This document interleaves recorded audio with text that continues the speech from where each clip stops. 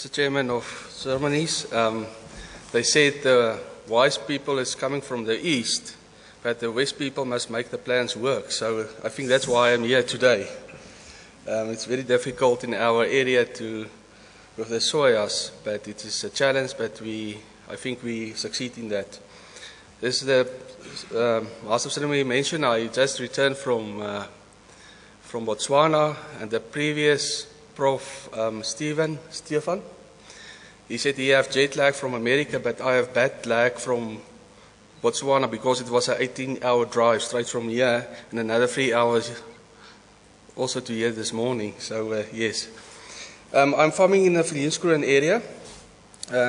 It is near Nampo. I think all of you know where Nampo is. I'm just going to talk a little bit at my practices, what we follow for soyas and my farming, just a little bit of background, and then we will go to the weeds and the problems we have. I started farming in 2000, precision farming implemented in 2003, conservation agriculture in 2006, and start planting soyas on big scale for us actually in 2010. And also start implementing some contours in 2012.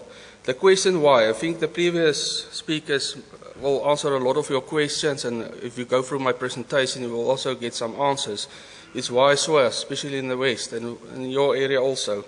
Why is it the second largest commodity?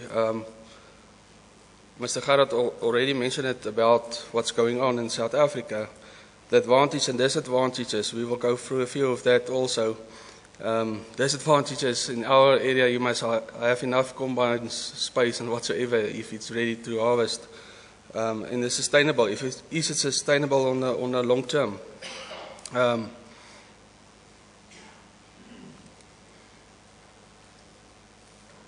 Okay. I follow a fully crop rotation in my area, 50% maize, 20% sunflower, and I think that's where sunflowers is doing me a favor with another herbicide as Clearfields is coming in, Hero Light, if you know that product, and then we have 20%, 25% soyas.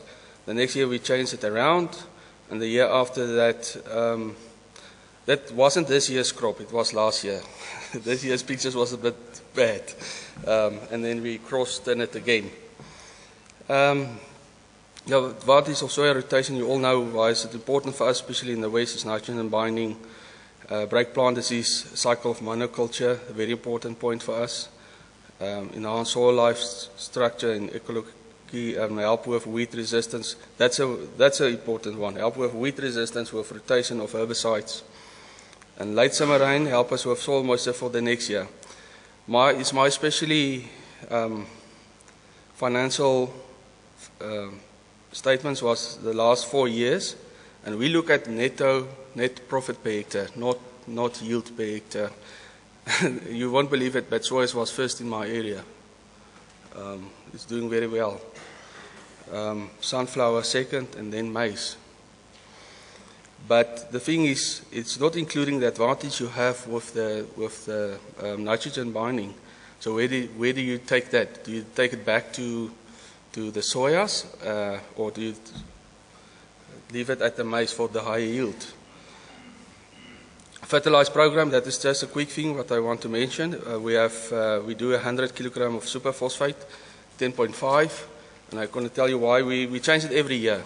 Actually, this was the last year we used this, and 300 kilograms of 2,3,4 liquid with planting. The superphosphate, we do it wide spreading, pre-planting. There's a map of some of my lands, fields, and you can see the phosphate was about, it's no small, but the average was about 40. And after last year, about 2.83 tons a hectare in my area for this, on this specific lands, fields was, and we take the precision farming again, that happened to our phosphate. So that's why we apply phosphate in advance to help us with that attraction out of the soil. Inoculation, just fast, that is a very important key in our area.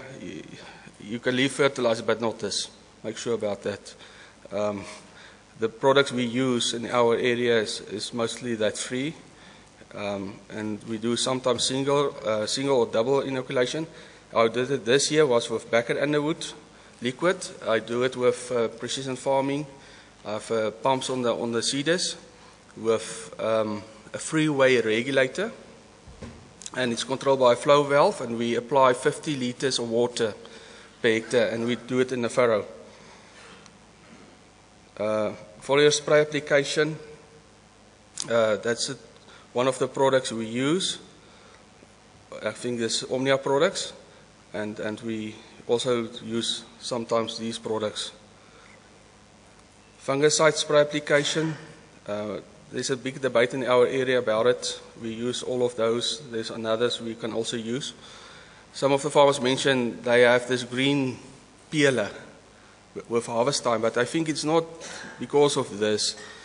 You get two types of soyas, determined and non-determined. And I think in our area, if you get some late rain, the non-determined is growing again, and you have all these green wheels is giving you a problem.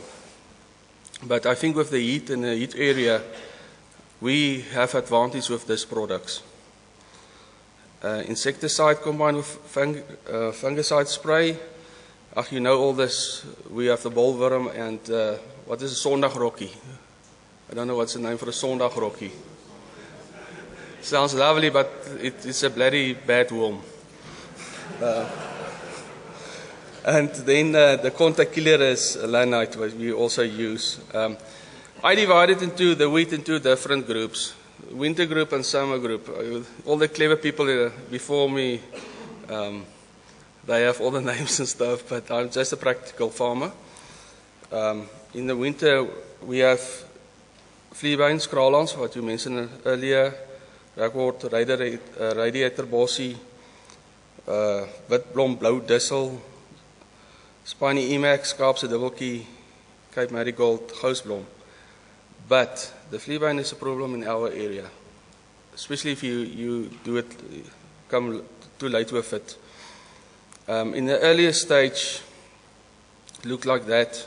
In the late stage, when it's too late, coming like that. So you want to get to it before that stage. That one is coming up now, right there, with the red. So how do we control it, or I control the Viljoen? The time is in April, May, June, July, maybe August. It is a bit difficult if you have still maize on the land, but with the high boys, if you come in, then it's okay. At this moment, my sprayer is running now, if the wind is allowing us and the weather. We use 100 to 200 liters of water. At this stage, I use 100 liters of water. We look at the conditions. I don't think farmers notice how much it costs you to transport a lot of water to your farms. I think you must make that sum also. But the most important thing is to apply the right doses of water, amount of water. Make sure about that, especially on the other sides. What do they need? How much do they need? Pay attention on that. I put up here Roundup. I use at this stage Roundup 540, 1.5 liter to 2 liters at this stage. And I also 2,4-D ester is also mixed into that, 250 mils. That is for us to control that Viljoen. But if you do this now, you also control all this radiator bossie and all the winter wheat I mentioned earlier. And that's very important to do it now in our area, because we have the water tables soil to keep that water moist in your soil. The summer wheat, the grasses they're talking about, wandering Jew, Crotalaria, wilde lucerne. That wilde lucerne is a problem in our area. The silos don't want to take it if it's in your soil, so you must. So it's a big problem for us. And geel eentjies, yellow nutgrass, Kokleberg, kankerroos. I wonder if is there some of that in America. I want to send them a pack so they can see how it works. That is a very big problem. And then the olieboom, von apple. And then also the common pigweed. That is in the west. I hear a lot of other weed problems in your area, but that is our ones in the west. The one that's for me a problem is the grass, especially the common couch grass, die kweekgras. Hy's 'n blikskorrel. You struggle to control it in the early stage. Sometimes we apply 6 liters of Roundup per hectare. What I did this year, you will see the patches in the field and that's the second picture, and that is already sprayed with Roundup. It was in March, April after soyas, and it worked very well. And how we did it is, how we manage it is, there's 2 types of management: mechanical, and that's deep down, and you go back in the future. But we don't want to go back in the future. You want to go forward. But if you must, then you must do it. I'm sure about that. I wonder if there's still Walton Blues around here. Chemical management, and that's where we are, of what I'm doing at this stage. You must go for the late summer. And I believe that is when your leaf is translocate back to your roots, something like that. I understand that that's the best chance you have actually to control it. And we use 6% Roundup. So if you spray 100 liters of water, then it's 6 liters. This was just a prototype we built quickly this year in February. I took an old scoffle frame and I put 5 chairs on that. It looks like a motorbike thing, but anyway, it works. One of the person is sitting there, and you have 2 chains formed as guides, and that chain is 1.5 meters from each another. So that is his way to look at. If you see one of these grass patches, you open a tap, a 90-degree tap, and you spray it. The tap is sitting there on a handle, and we have 2 dual sprays. There's some YouTube video with technology they use in America with infrared, but I think that's very expensive. If you must spray the whole land with 6 liters of Roundup, it's very expensive. You can make that sum. I think we use one of the fields lands was 15% of the area Roundup we used to control. Post-planting herbicides, we used 2 programs. The one is with strong arm, 15 grams per hectare, Roundup, and metolachlor. What is nice of this program is you don't have to follow up with Roundup at the later stage. Sometimes, yes, but most of the time not. Sorry, I mentioned the herbicide's name, but I don't know the active on that. Sometimes we use also classic. But the disadvantage of that, you must come back maybe 2 times, 3 times after you spray to follow up only with Roundup. What is important if we go back, especially in the West, if you must look at your previous crops before you plant soyas there, and they look at, you will get some damage, your previous herbicides, and the main one for us is a triazinas. And make sure that there wasn't more than 1 kilogram active per hectare applied the previous year for your soyas for follow-up. The conditions for spraying, that is very important. I don't think I have to go through this. Temperature is playing a role when you spray. The wind, we don't want to go with higher than 15 kilometers per hour. Humidity plays a role, and enough water. Make sure you apply enough water. The most important is the water, the medium. The previous speaker mentioned it a lot. The first one is water quality. That is so important. I think if you look at the water quality, we will have less problems with resistance in the future, because you have half effect of your herbicide is working if your water quality isn't good enough. previous speaker was also mentioning about the test of the water pH and the salts.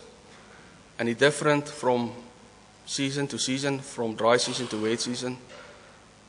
I measured mine 3 weeks ago. The pH was, I think, 8.6. And if it starts raining, it sometimes drops to 8 or 7.9. So measure it to make sure what is your pH in your water, in your salts.